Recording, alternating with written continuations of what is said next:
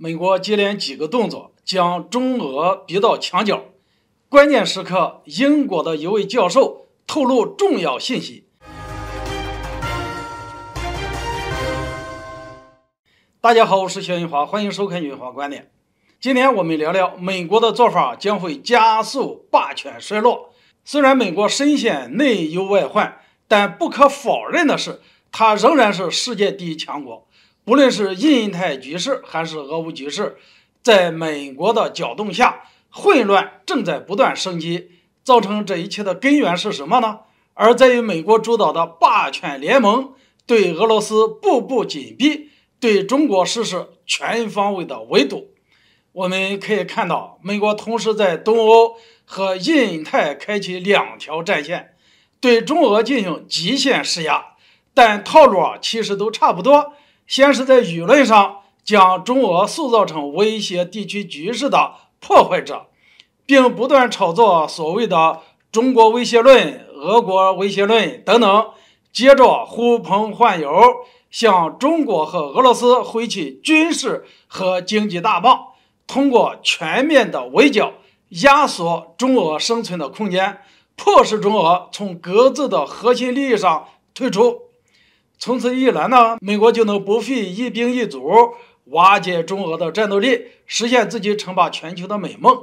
于是，在挑起俄乌对抗之后，美国还在不遗余力地发起对俄罗斯制裁，以及支持乌克兰，以便让战争呢继续进行。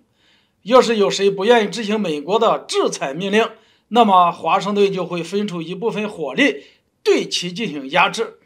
在这样的背景下，原本不是一条心的西方世界，在制俄问题上罕见地达成了一致。最明显的就是欧洲，宁愿让自己食不果腹，也要按照美国的意愿坚定地去执行。接着我们再说说印太局势。众所周知，自从中国开始飞速发展，美国就将中国视作眼中钉、肉中刺。今年以来美国政府创造了一系列的借口，例如限制中国企业的出口，破坏中美之间正常的贸易关系。在这堂而皇之的背后，实则是美国为了维护霸权而滥用制裁。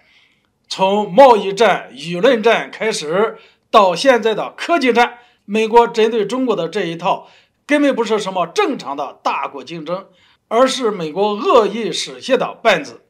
目的也很明显，就是要把中国遏制住，不让自己的霸权地位受到动摇。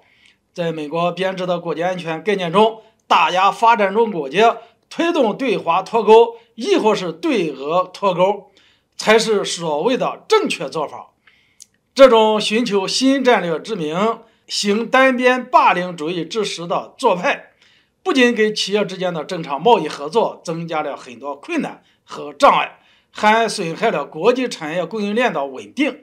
既不利于美国自己，也不利于整个世界，也就是我们常说的损人不利己。但美国执意破坏公平竞争的环境，接连几个动作将中俄逼到墙角。为了在关键时刻，英国的一位教授却透露了重要的信息。近日，马丁·雅克在接受观察者网采访的时候说，中国的崛起正在将一段被西方霸权所磨灭的历史重新引入世界。这句话如何理解呢？我认为其实很简单。虽然中西方的历史文化存在很大的差异，但是中国的实力在不断崛起，其影响力也在不断的增强。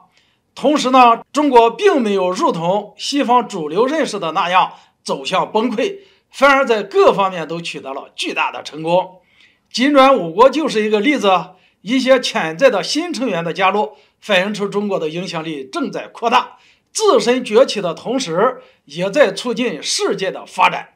更重要的是，一带一路倡议的提出，使全球体系不再像以前那样完全由西方世界主导。所以说美国才会对中国的崛起反应如此强烈。不过话又说回来，世界形成多极化格局是最大趋势。